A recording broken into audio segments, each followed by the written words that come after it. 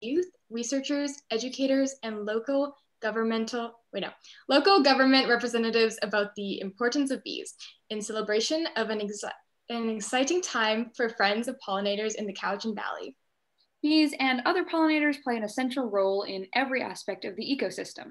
They support the growth of trees, flowers, and other plants, which serve as food and shelter for a diversity of creatures. Bees contribute to complex, interconnected ecosystems that cradle all forms of life and allow a number of different species to coexist. But our pollinators are currently threatened by pesticide use, habitat destruction, and climate change. So now let's introduce our panelists, and from them, learn a little bit more about bees. First up is Magali Shamali, CEO of the Canadian organization Bee Watch and longtime bee lover and researcher. Next, we have Nicole LaRusso, a teacher at Queen Margaret School who has been supporting the QMS Eco Club in getting QMS committed to and recognized as a bee school. Following is Hannah Orr, coordinator of the Cowichan Green Community Resiliency Project to support pollinators' habitat restoration in our community. Then we have Katia Bannister, a member of the QMS Eco Club and the Cowichan Valley Earth Guardians crew, two youth groups doing work to protect pollinators in the Cowichan Valley. And finally, Michelle Staples, mayor of the city of Duncan and ally to the bees. We'd like to begin now by asking our opening question, which all our panelists will have a chance to answer. So we're looking to find out how your work relates to bees and how you engage and support young people through that work. Anyone who would like to speak to that can go ahead and speak. Do you guys want me to start? I don't mind starting. Sure. And lead it off. So my work with bees as a teacher started with creating learning opportunities for students to understand the biology and ecology of pollinators. And that really quickly evolved to finding out ways to support students' interest in taking action to help the bees. I quickly discovered that many students seem to have a great affinity to bees. And the earliest work we did was through action projects in biology class, where I had a bunch of students who wanted to change the laws around pesticides to help bees. Through the years, projects have added mason bee houses and more habitat to our campus, and we're in our second year of working with the University of Guelph's Citizen Science Project, where we install nesting tubes and send them away to be used as data in a cross-Canada pollinator study. More recently, a group of students in our Eco Club were brainstorming ideas for a project to tackle when they came across the idea of a bee city, bee school certification. I encouraged them to take on the challenge as it gave them a focus and required clear action. So they had to form a pollinator team. They had to develop pollinator habitat action plan. They had to promote education about pollinators, and they had to celebrate pollinators. Before they could fully realize their plan, COVID sent us all into remote learning. However, this spring, the awesome members of our Eco Club and Duncan Youth Council, so Nyomi, Maia, and Katia, they picked up where the others had left off and took it way further than I had ever expected. And my job as their teacher was to provide an environment for them to generate ideas, gently guide them when needed, and do what I could to support them and help lift them up as leaders and change makers. And I'm going to talk a little bit more about some stuff later on, so I'll leave it at there and pass it on to the next person. Thank you so much. Does anyone would like to go after Ms. Lusa? I'd be happy to. Awesome. So my work as a youth and as a community organizer and steward in the Cowichan Valley is multifaceted for sure. But in the past year, I've had a lot of opportunities to take these tangible actions and coordinate community work related to protecting pollinators and their habitat. And as a youth, engaging and lifting up the voices of young people is particularly important to me. So I make sure to use my place in the Cowichan Valley community as an organizer to create these opportunities to contribute to our social, cultural, ecological communities, and make opportunities to do this accessible and interesting to young people like myself. And as a young person myself, I often know what strikes a chord in taking on this community work with youth. So I'm at an advantage when it comes to youth engagement, but it's not simply just about engaging youth, because that's not enough. We also need to be facilitating these intergenerational relationships in the work that we do. And in doing so, we need to facilitate the transference of intergenerational knowledge and values to create a more vibrant and a more community-minded future for the places in which we live. Thank you so much. Anyone would like to go after that? Okay, thank you. I'll follow that. Particularly because Katia and I recently co-hosted a pollinator planting in Kin Park in the city of Duncan, and it was just such a lovely work bee, and we did really have that intergenerational space. And we had a few of the elders who work with me in the resiliency project, and then a group of earth guardians. And yeah, there is something really special to work together as a community and have those spaces where, you know, there are those relationships being established and sharing of knowledge and inspiration too, you know, and then also be working together to have a positive ecological impact. And so my work in the resiliency project at the Cowichan Green community, I'm focused on creating a network of pollinator meadows in community green spaces. And then also encouraging people to re-examine their own landscaping practices and to really see each one of our own, you know, suburban yards or whatever space we inhabit, to really see that space as a area for potential for ecological transformation, and to really deepen our relationships with the pollinators and the insects and just the rest of the food web. So yeah, that's sort of where I come from, like the angle that I come from. And then also as a mother of two young kids, and you know, and facing the realities that we're facing in climate collapse and biodiversity loss, I feel like there is a real need for the type of community activities where we're engaging in a positive way, in a meaningful, tangible way in habitat restoration, but also having those deeper conversations about, you know, like, what does extinction mean to us as a people? And like, how can we engage with this in a way where we can sort of start to move through some of the overwhelm that I really feel like people are facing while we tackle these giant issues. To me, habitat restoration with the focus of supporting pollinator health is one of the most inspiring ways that people on the ground can have a positive impact ecologically and do it together. And it's just a really beautiful, fun activity. So yeah, thanks. Fantastic, thank you. Magali or Michelle, if you'd like to. Yeah, I can. Awesome. Can you hear me? Yes.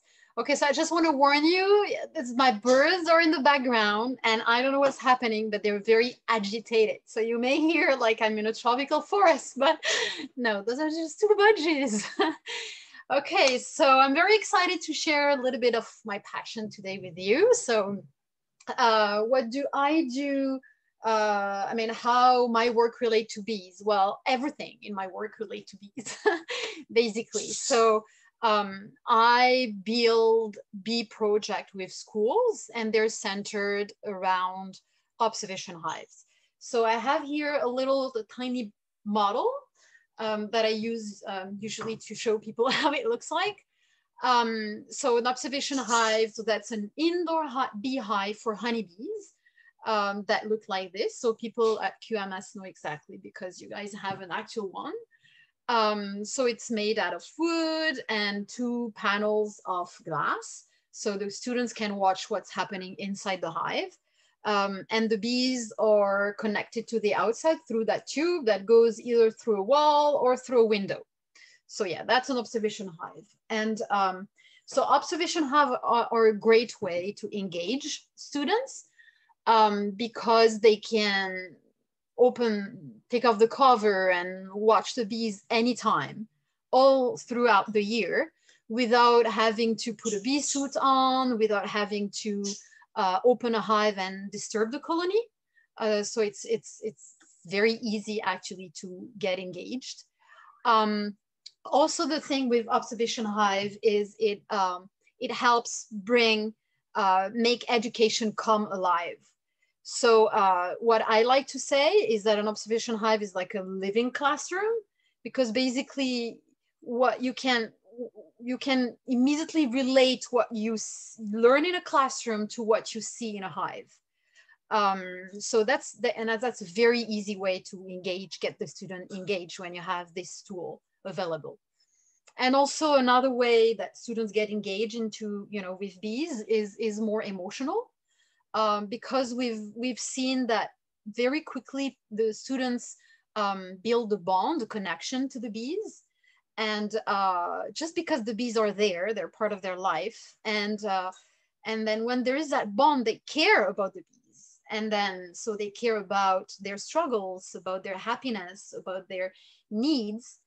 And in life, when you start caring about something, great things happen in many different directions, but always great things. So caring is really central. Yeah, and to answer the last part of your question, which was how we support youth through that learning experience, I would say we offer in some schools classes about the honeybee, the biology of the honeybees.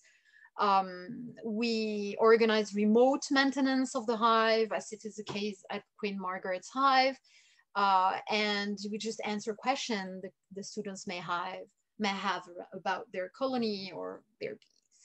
Yes. Okay, thank you. Michelle? I guess that leaves me. So thank you. In terms of being involved with bees, I mean, just from the city's perspective, one of the things that Ms. LaRusso was talking about was a presentation a number of years ago that a group of students came to the Environment Committee. I don't even remember how many years ago it was, Ms. LaRusso, but it's been a while. And at the time I was the chair of that committee. And the committee really listened to what the students said, and the city worked at changing the way that we take care of weeds and not using pesticides, and changed policy at the city level to support what the youth presentation had brought to us.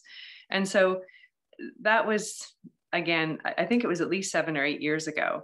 And so the other way is that before COVID, we used to have a Duncan Junior Youth Council, and the youth did some extremely amazing things. And this term, one of the things that a former youth council member, who's now a council member, Councillor Jenny Capps, and I were both really passionate about, and also Councillor Newington, was resurrecting the Duncan Youth Council and looking at what kind of form that could take. And so just before COVID, we had finally got together to sit down with the students. It was in February, I still remember, and it was a very rainy day like today, and coming to the school and having a conversation about ideas. And one of the ideas was about bees. Bees and trees actually were the things that we were talking about. And then within a few weeks, our world changed and completely shut down. And the conversations, they weren't going back and forth in the same way that they had started, but the school continued that conversation, and other things happened. So the project that Hannah was talking about that took place in the parks, McAdam Park has a ton of areas now that have different habitat that have been brought together, the community brought together to plant pollinators. And there's been more discussion, the program that, or the project that Cowichan Valley Open Learning is doing. And so there's been all these things kind of happening over this last year and a half. People have become way more engaged with their yards again in a different way, with their parks again in a different way. And so it sort of seems fitting that all of that is leading to this ask of the city when QMS students came and presented and asked the city to consider becoming a bee city. And for the things that the city has talked about wanting to do within our small area, we're only 1 square mile, but you can make a lot of changes in that square mile. And so I feel like that's one of the exciting parts of this to me, is how we get to do that together and how this is really being led and driven by young people. I think that, we're here to support young people in all the ways that we can. And as the example with now Councillor Capps, there are many young people from that junior council who are doing incredible work in the community in different ways. And I really believe that engaging people and having you lead us and you mentor us and you know, and having this reciprocity happening between us is really what can change things at a deep and meaningful level, and in deep and meaningful ways in our community. And I feel like that is what this has the potential of doing. It's a conversation starter, because youth bring this kind of vibrance and excitement to these types of things. And you remind all of us why these things can matter, and also how easy it is for us to make small changes to make a huge difference. And in this case, to make a huge difference, to invite more bees to be a part of our city. And how, you know, all the pollinator gardens around the certain distance from the hives, how those actually connect our community together as well. And that's one of the things that I'm really looking forward with, is building those types of relationships. And I'm really excited to see where this is going. And our application went in last Friday to become the first bee city on Vancouver Island. So it was unanimously supported at council, and we're very excited. Okay, thank you so much. Now we'll be asking individual questions, starting with Magali. Some research supports the idea that the honeybees are competing with native bee species for resources like nectar and pollen. Will promoting the honeybees hurt the native bees? Yes, so so just a little reminder about the situation. The honeybees are bee species, so they belong to the huge family of bees that includes 20,000 species. And the honeybees is not a native from North America. It was brought in North America by the first colons that came from Europe. And they brought the honeybee with them to pollinate their crop. So they needed them. They needed the honeybee.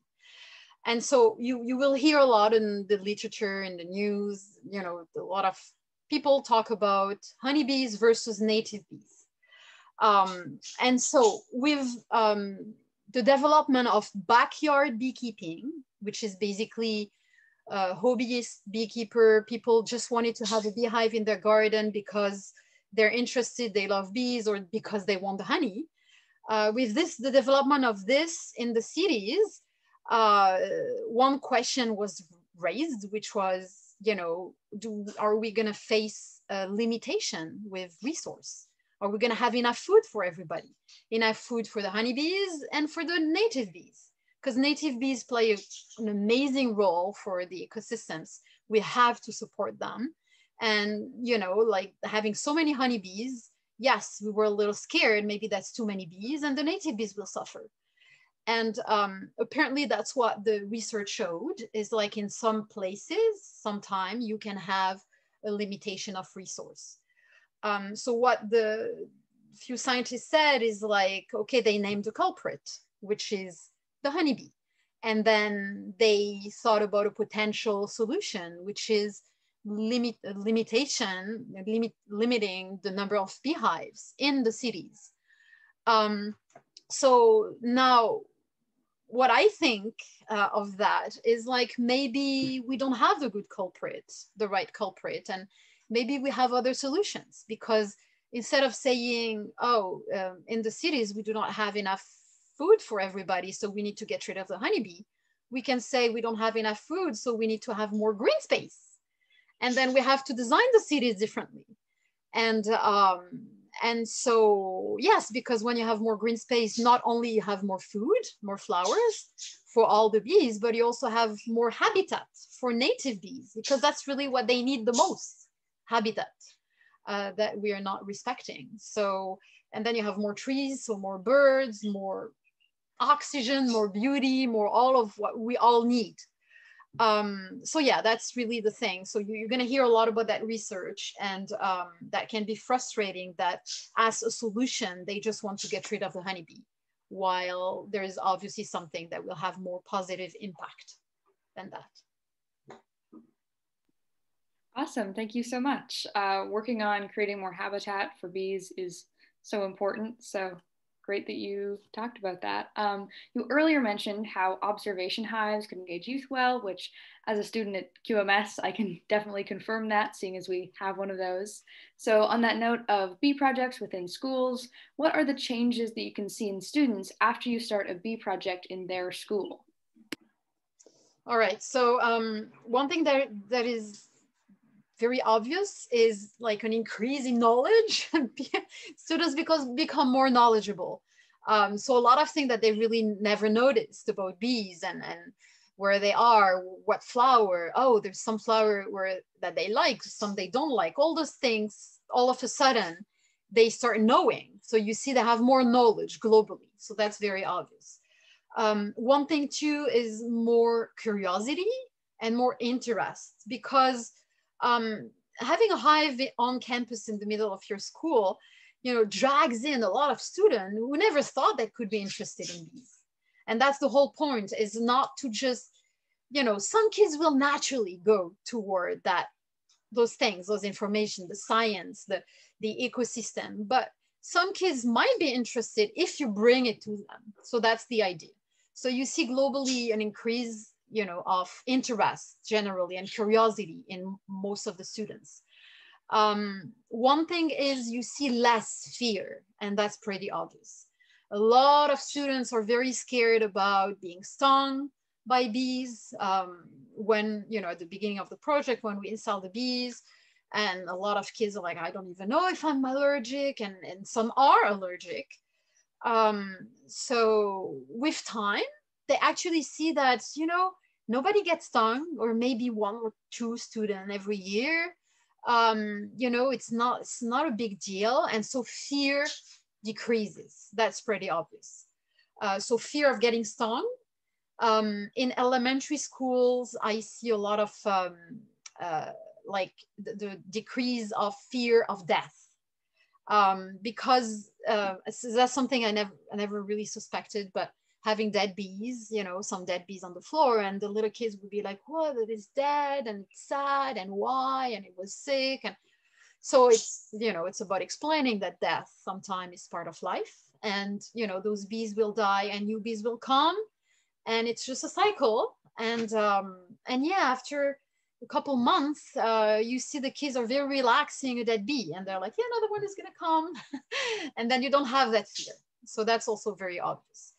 And then, generally talking, I think the student realized that the bees are fascinating, and that we can live together. That's something else. I think we grew up a lot in this mindset that we have our cities, our home, and nature's outside.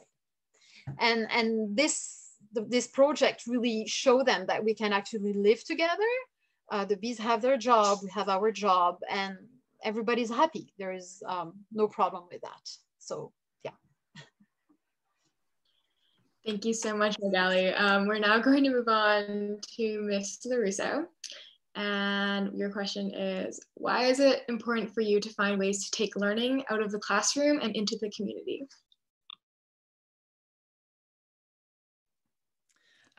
Great question. Thank you, Maya. So for me, it's always been a priority to try to move learning beyond the walls of the classroom. And I think there are many reasons, but 2 that really are highlighted to me are, 1, creating authentic learning experiences. And then the second one, which I think Hannah kind of spoke to, is as an antidote for climate or environmental despair. And so I'll just speak a little bit to both of those. So authentic learning experiences, I think, ones that speak to the heart and the mind, they provide opportunities for students to get in the community and engage with members of community. So, and then they have teachers all around them that they can connect with and grow relationships with and connect to in hopes for future work. For an example that I talked about briefly, and then Michelle touched on a little bit, is that this group that I had in that wanted to ban pesticides. It started out as a biology class project where I challenged students to take action on something that related to what we had been studying in class. And so a couple students got super excited about bees and the struggles that they faced, and they wanted to create change in our community. And so I think at the time, Michelle and I had been working together actually on another project previous to that, which was getting students to have a student-led composting project, which I don't know, Michelle, if at the time you were a city councillor or you were working for the city or you were working with social planning Cowichan, or I don't even know how we connected. School district. School district. That's regional district. Regional district. So we connected on another project. I think that I had gone to Michelle and said, I have these students, I think that that's how it came to be, that want to create change. And I think we actually started by presenting to the Duncan Youth Council and then asked them or urged them to take it forward and bring it to the Environment Committee. And beyond that, they also wanted to like do something in our school to create change. And so they planted pollinator friendly plants and then wanted to spread awareness around our school community. And it continued to grow because then they linked up with another group who wanted to deal with food security, who had, before the time of the Refresh store that we have here, and that's trying to divert food waste, they had gone to the grocery stores and they had gone to the local food bank and said, what can we do? How can we reduce waste? And what they ended up doing was getting a local company to donate wood and another company to donate soil. And they built some garden beds and they grew food in those garden beds and grew pollinator attractant plants. And so they got just super excited and passionate and really started to care about these issues. And it just grew into things that were so much more than I expected they could be.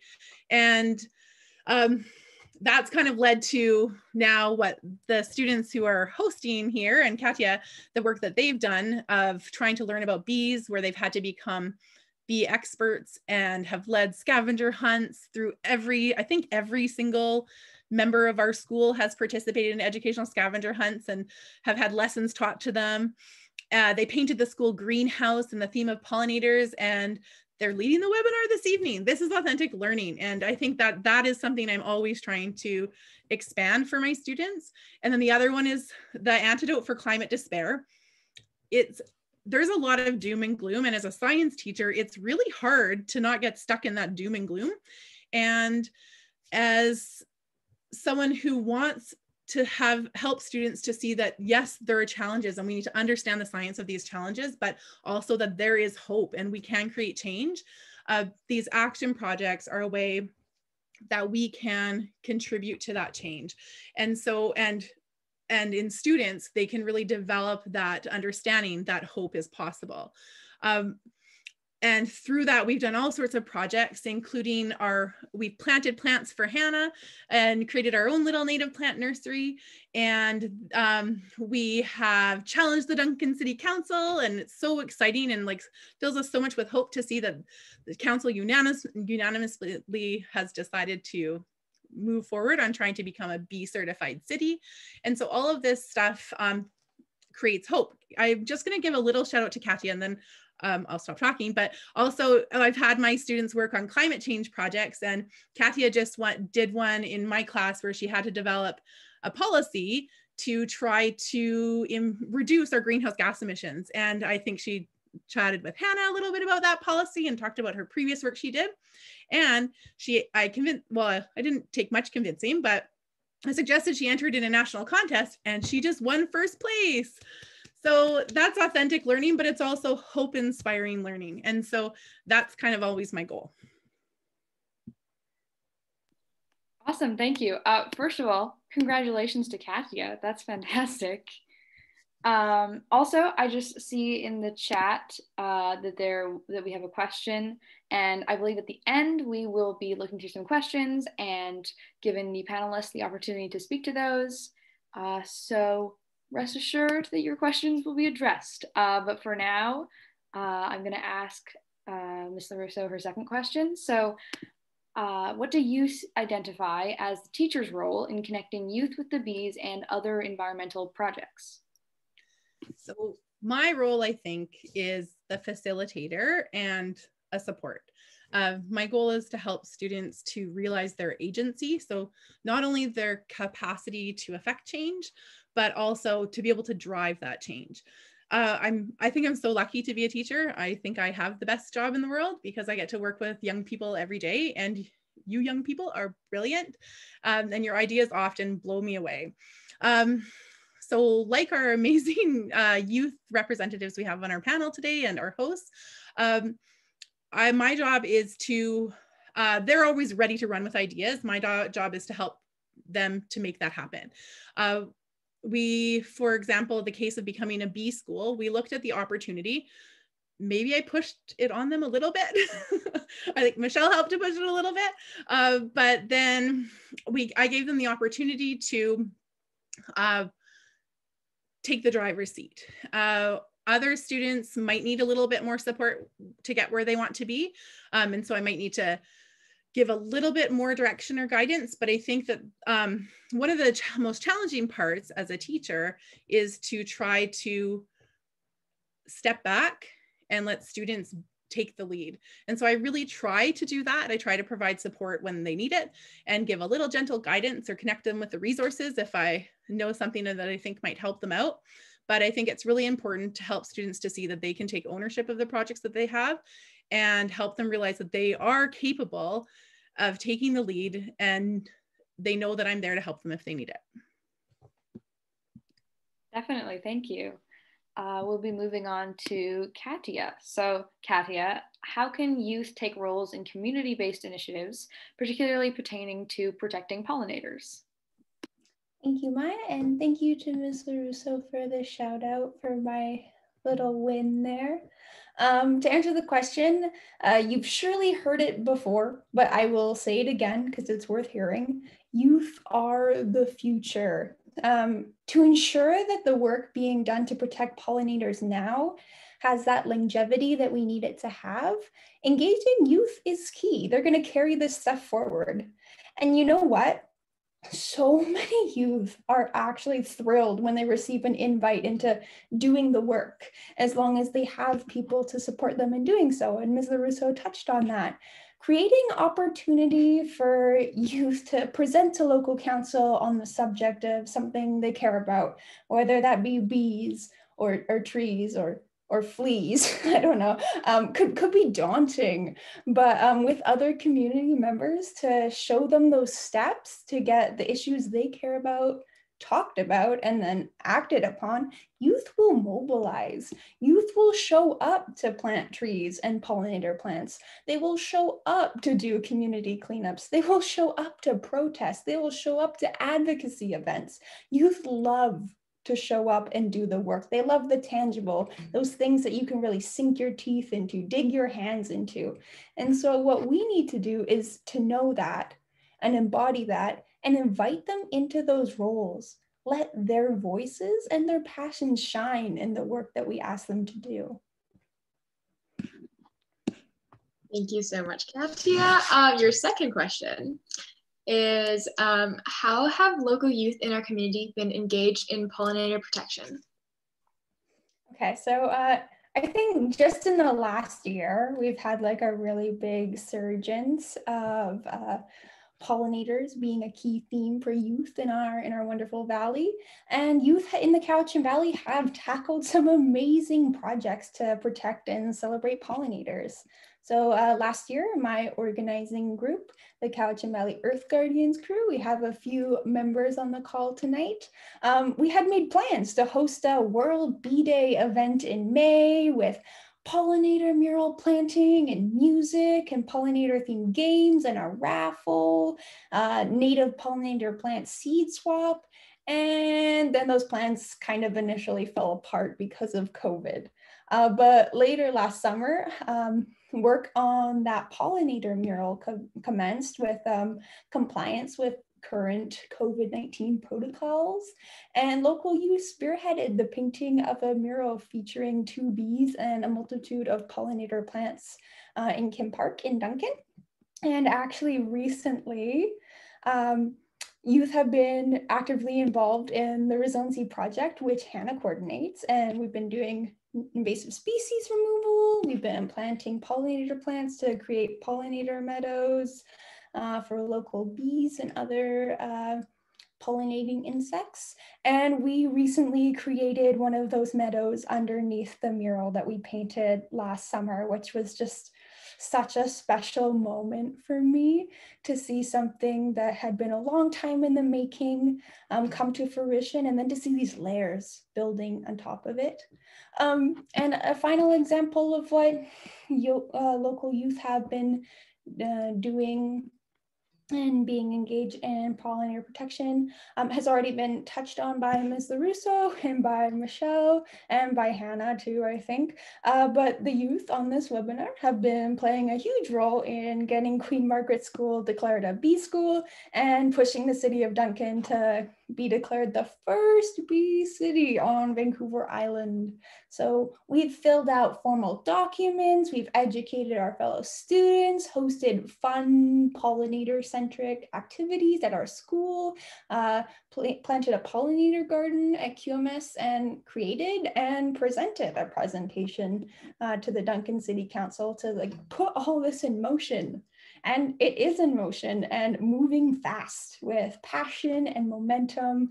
And that really at the heart of it is because of the power of our voices as dedicated youth. And I'm so grateful to live in a community where our voices are supported. Great, thank you. On the note of all that great Bee City stuff and the Duncan Council, our next questions are going to be to Michelle. So, Michelle, looking back in 10 years' time, where do you hope that the city and community will be with respect to bee conservation and habitat protection? Well, what I'd like to see in 10 years from now is all the plantings that the city does that change every year. And this is something that has come up at City Council already. And the city's been making a lot of headway already over the past few years at really changing to pollinators and to Indigenous species in our plantings. And so I'd like to see that continue to grow until we've completely switched over. And the other thing that I'd like to see is the boulevards that we all have. So there's boulevards all throughout the city.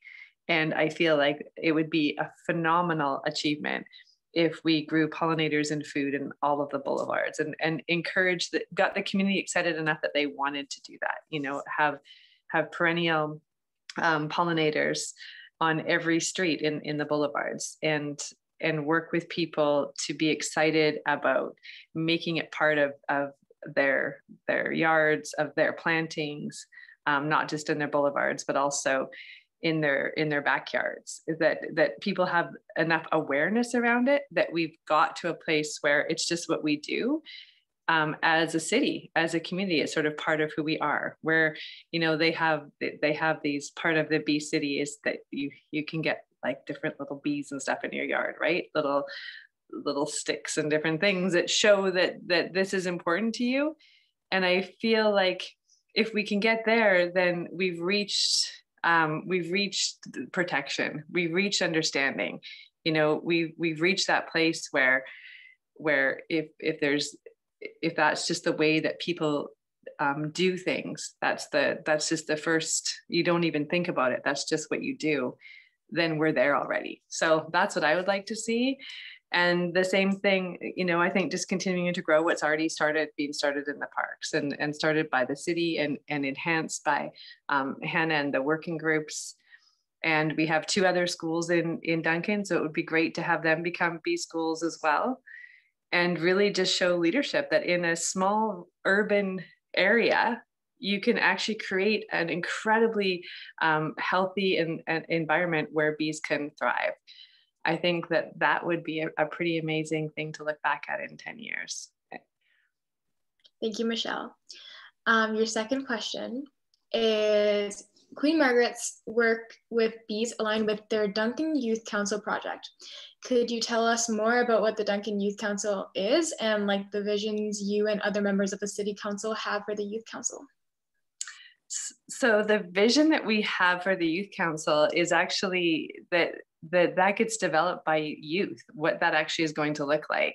So there isn't an official Youth Council yet because we got interrupted by COVID. So this year we've been, you know, starting to build those pieces, working with youth from CVOLC and from QMS to, you know, start to become those members of council. But there hasn't been the time or the space for youth to really envision what that council will look like. And so I don't actually want to say what it looks like from my perspective, because I really want that to be guided by youth themselves. And I think for me, the biggest thing is the engagement piece that Katia just spoke about, right? That how can we make sure that youth are connected to the things that are happening in the city and helping guide, what we're working on and what's important to us and helping us define that. I think that that's a huge piece. We're going through an official community plan process, and part of we held off for enough time as it took for us to get a youth member on that committee, and that has never happened before, because it's really important to everyone at the city and council that youth voices are part of all the conversations that we're having, because we need to do this, that intergenerational piece. We need to have that voice. And so what that council becomes, that's really going to be a vision, that I look forward to exploring starting in the fall, when we can come back together again and really look at, what that looks like to all of you. But I know that it's really just about having all of you work with us. Work beside us, get dirty in the mud together. We've done that before. Just speak up. I think of some of the things that Youth Council did before. There was a huge conference here, and it was all about youth. And there was no youth presenters or youth voices at the conference. And when we found that out, we asked if the Youth Council could come and speak and could do a presentation. And they engaged 300, there was RCMP officers there was people from the prison system, from the judicial system, from all over the place, 300 people.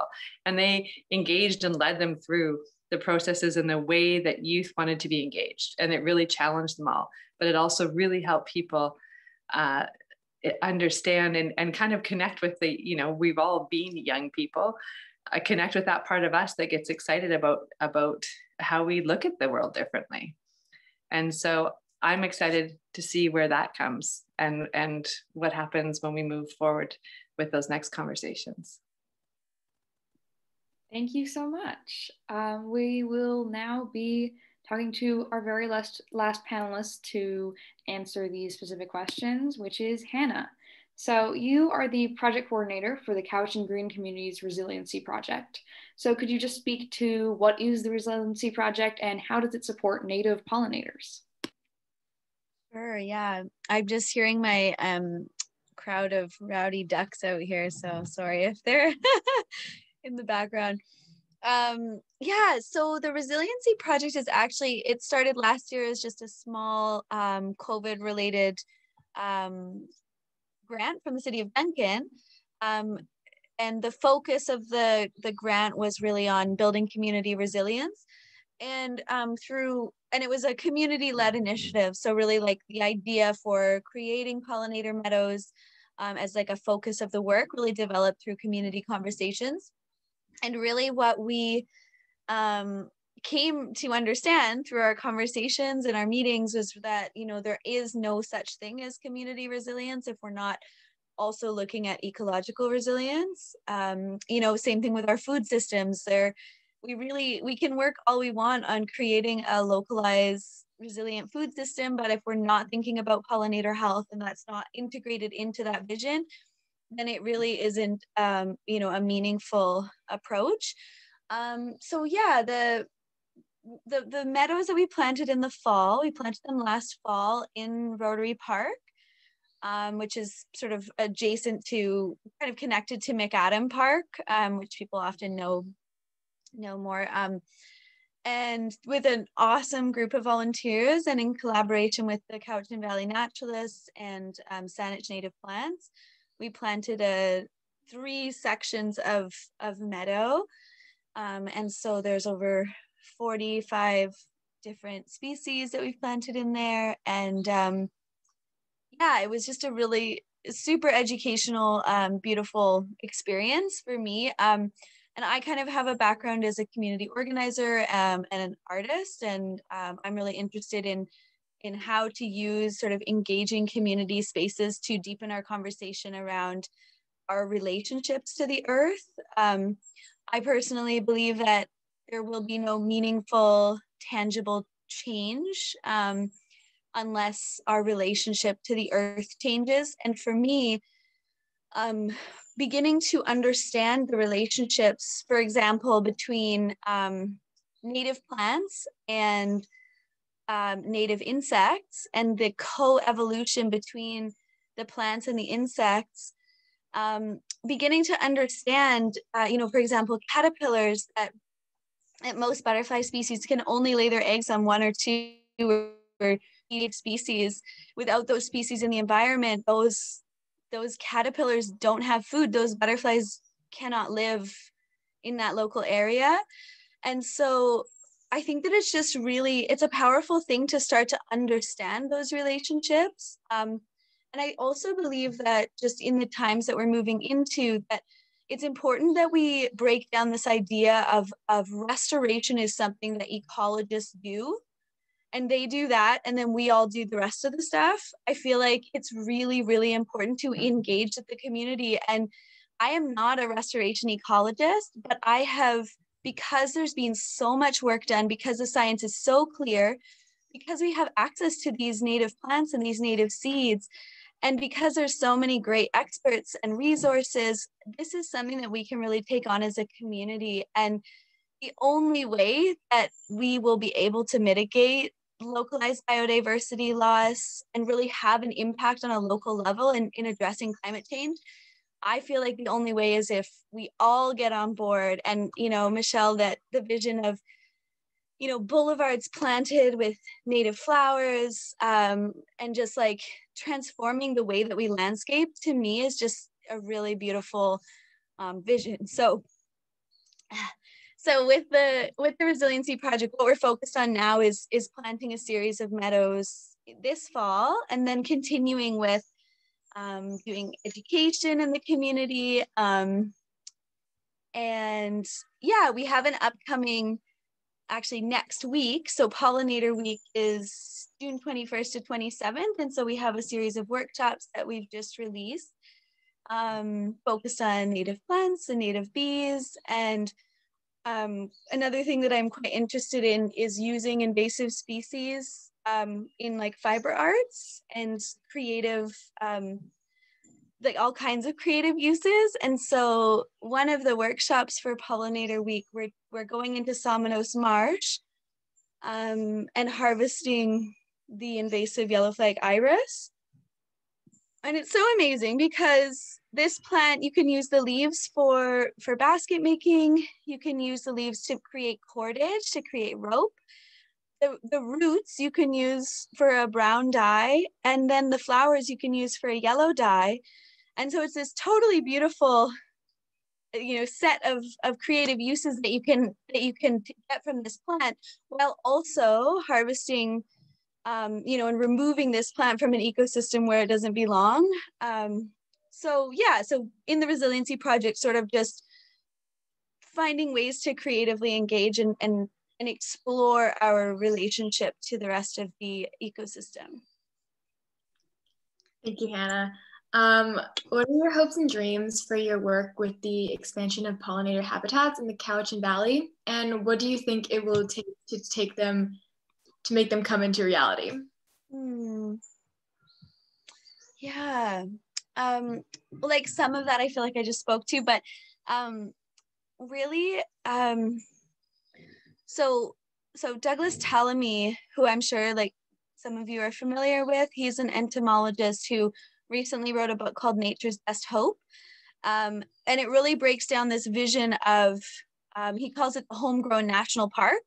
So if, say 50% of us humans were to look at our backyards and to see them in a new light and to start removing the invasive species, planting native species in their place, digging up portions of our lawn, putting in different species, and just sort of beginning this rewilding process, the amount of land that would cover would have just dramatic effects on biodiversity loss. And I really feel that vision. I really feel like there's just so much there that's inspiring and nourishing and doable, you know, and I mean, so I guess my vision would be to really take that, it's called Telemy's directive, to really take that and you know, introduce it again and again to the Cowichan Valley and just encourage the community to take this on. And so part of what we are working on is building a native seed bank. So that is located at the Garden Education Center, and those seeds are entirely accessible to the community. And it's small right now, but we're working on, you know, more seed saving gatherings as we go into the fall and really building that local resource. And then the other thing is called the Native Plant Nursery Program. And so in that program, which Nicole was mentioning, that the students got some seeds from the Resiliency Project. So what we're doing is distributing particular species of seeds and encouraging people to grow them out in small nurseries in their backyards. And the idea is that half of those plants return to the project to be planted in the community meadow, you know, with the intention of deepening our stewardship of these collective meadow spaces. And then the other half of the participants are encouraged to dig up their lawn and plant them there instead. And it's just like an exciting way to sort of introduce these plants. So yeah, and in you know, thinking about all of the lawn space that exists in the city of Duncan, and really visioning like what would that look like if we were to, you know, over the next 10 years, you know, to really approach that season by season and just increase the amount of habitat and biodiversity. I think that it would be a really beautiful expression of community care, and there would be so much in all of those interactions, in all of those community gatherings, and you know, and planting together, and like there's so much emotional health and community health and well-being that come from those kind of spaces. So yeah. Okay, thank you so much. At this point, we would like to offer our audience members an opportunity to ask questions. If you have a question, please feel free to type your question in the chat below, like the chat box, sorry, not. And as those questions come in, I know that we already had a question from Sandy. So if any of the panelists would like to speak to that, that'd be great. Her question was, could you touch on native plants and their pollinators versus non-native plants and their pollinators? So if anyone would like to speak to that, that'd be... Yeah, I can.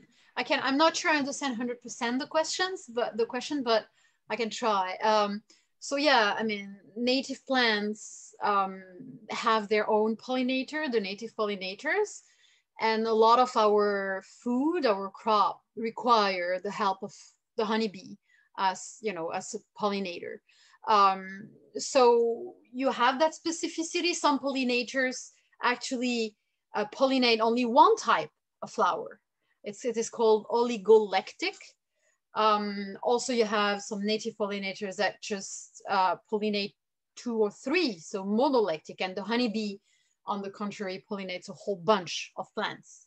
And some native pollinators do the same as the honeybee. So there's all the different options, like the bumblebee. The bumblebee is really everywhere around. This is, I'm sure you've seen that bee everywhere, and so it's a polylactic. However, there's been a lot of studies showing that even honeybees actually prefer the native plants. And there's been, the research showed that surprisingly, they kind of like older native plants that have been in sites for a longer time. So one possibility is that the plants are just healthier, and the bees are attracted by those plants. We don't know. Also, we can understand that with all we put on the plants we eat, you know, all the pesticide and all the whatever fertilizer, chemicals, and I can easily understand that the bees are more attracted by native plants that have been just, you know, non-treated and that grow like weed. So that's another option. But yeah, you have a cross things happening. The bees, the honeybees on native plants, some native pollinators on exotic plants.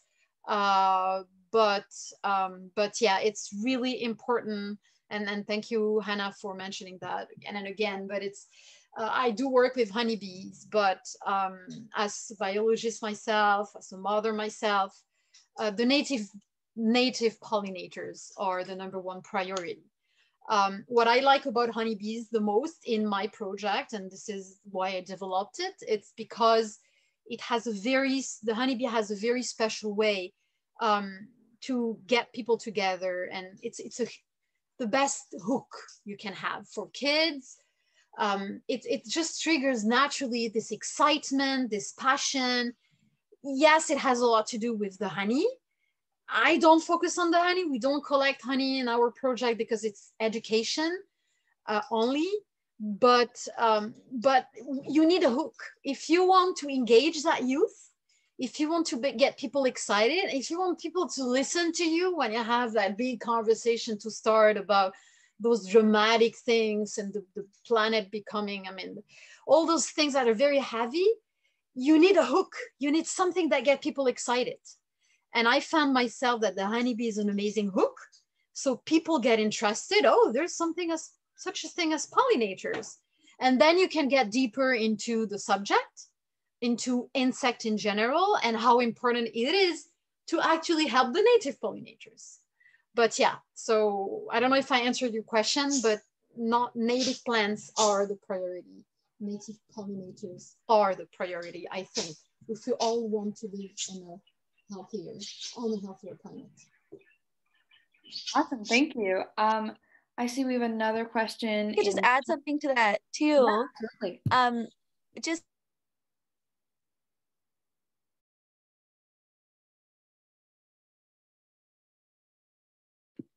I think that, oh. Okay. Okay. Sorry, you cut out for a second. Do you want to? Can you hear me? Yes, all good now. Yeah, okay, my internet's a little bit unstable out here on my porch in my hammock. I just wanted to add one thing about the native plants because one thing in thinking about creating habitat for native pollinators and something that I don't know if everyone's aware of, but one of the things is to create large patches of a single species. It's a really, like in part of the pollination, the way that the bees pollinate, every time they come up to a new flower, it's almost like there's a little lock that they open, like each flower structure is a little bit different. So thinking about large patches of, goldenrod and then a large patch of asters, just to provide as a most accessible pollen source, food source for the. Awesome, thank you for adding that on. That's really interesting. We are probably going to wrap up pretty soon, but there was one more question that was in the chat from Christopher, just about how we became a bee school. So if Katia or Ms. Larissa, if you'd like to quickly speak to that, that would be fantastic. Katia, do you want to speak to that? Sure, Ms. Larissa. I know how you love to make us do things ourselves. Yeah, so there's a little bit of an application process for becoming a bee school and becoming a bee city. Both those designations are offered by an organization called, is it Bee Cities Canada or Bee Schools Canada? Which one? Bee City. Okay, just making sure. And so they offer both of the designations and they have a website. You can go check out that process if that's something that you're interested in sharing out to your networks to have people pursue in their own communities. It's super cool. There are actually not too many bee schools or bee cities in British Columbia. Hence Duncan hopefully being the first city on Vancouver Island to become a bee city, and why QMS is going to be the second, is the second, sorry, got used to using the past tense language, is the second bee school on Vancouver Island, beaten out only by John Barsby in Nanaimo. And so there's an application process. You go on the website. It's a little bit different for city versus school, but for the school, we had this form and we had to go through answering some questions about 3 key points, really. How are we going to protect pollinators as a school? How are we going to celebrate pollinators as a school? And how are we going to educate about pollinators, both within our school and also creating connections with the wider community, which I think we've done a super job of because we have stimulated the city of Duncan to pursue this process as well. And so the application form is pretty simple, just filling out those questions, understanding that education, celebration, and protection, those are commitments that we have to make. Every year you renew your designation, making sure that you're continually committing to this renewal of those 3 key points, and that the school community is excited about that as well, making sure we're pushing those initiatives forward. And so in our application, we had to detail the things that we were doing to protect, educate, and celebrate about pollinators, which included a lot of the things mentioned in the webinar, painting a bee mural on our school greenhouse, planting pollinator plants, creating a little pollinator garden at our school, creating fun activities to engage people of all ages who go to QMS around pollinators, et cetera, et cetera. So they want to really see that you're committed to doing those 3 things and getting other people excited about it too, whether that's just within the school community or also spreading far and wide across our other communities, because we, of course, have so many connections to those as well. Great. I think we will now begin to wrap up as the clock ticks away. Thank you all for your great responses. And thank you, Katia, for going over what we've been doing to become a bee school. So to our panelists, thank you so much for your participation. And thank you to everyone else here for coming. This evening has really been a special way to commemorate the important work being done in the Cowichan Valley to celebrate pollinators. As you know, this webinar has been recorded and will soon be posted on the Queen Margaret School YouTube channel. Once it is, please feel free to rewatch it and share it with your friends and family. So I've sent a link to the QMS YouTube channel in the chat where the webinar will be uploaded. Thank you again to everyone for attending and to the panelists for your insightful answers and all the work you do in the community. Panelists and guests alike, you can now go ahead and leave the Zoom call. Thanks again. Thank you, everyone. Bye, everyone. Thank you. Thank you. Thank you, our Can host. we stay on a moment just to debrief? Sounds good.